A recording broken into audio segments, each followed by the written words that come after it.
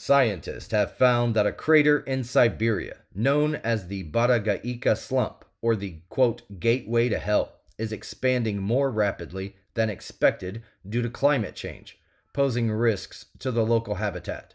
Located in the Yana Highlands, this crater spans about 200 acres and is visible from space.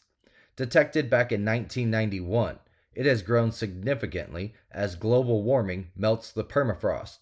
A recent study, led by glaciologist Alexander Kizyakov, revealed that the crater, now 300 feet deep, is nearing bedrock, but continues to expand outward at an accelerated pace, increasing about 1 million cubic meters annually.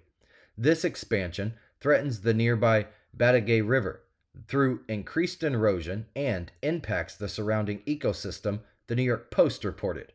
Additionally, the thawing permafrost releases 4,000 to 5,000 tons of organic carbon yearly, a figure expected to rise, potentially escalating greenhouse gas emissions.